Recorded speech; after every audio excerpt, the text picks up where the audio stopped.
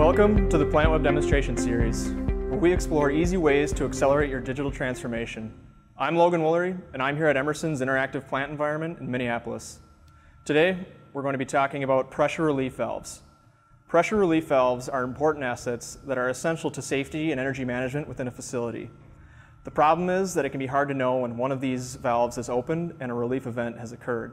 Not knowing when one of these events occurs or for how long might cause you to overestimate the release. Also, undetected leakage with these valves can lead to wasted energy production, inefficient operations, and higher operating costs.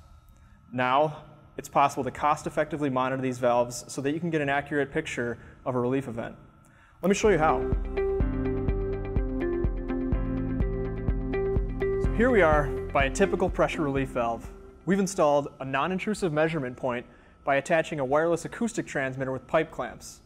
This transmitter captures the data and uses a wireless gateway to send those details into our Plant Web Insight application, where we'll get a clearer picture of what's actually happening. Let's test it out.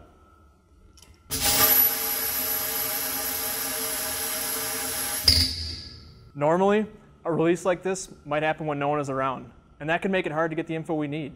But with Plant Web Insight, all we have to do is go to our app's dashboard. We can see the release right here. There's the timestamp, and there's the duration of the release, 6 seconds. Now we know exactly what happened and when it happened. We have an accurately recorded data point, and we know the valve is functioning properly. And if you're away from the site, it's even possible to get a notification on a mobile phone through our Plant Web Optics application, so we can know the moment a release happens. This application is quick to install and provides the information you need for more effective energy management. Thanks for watching this quick Plant Web demo. If you want to learn more about this solution, reach out to your local sales rep to schedule a discussion. And for more ways to start your digital transformation, be sure to check out the other videos in this series.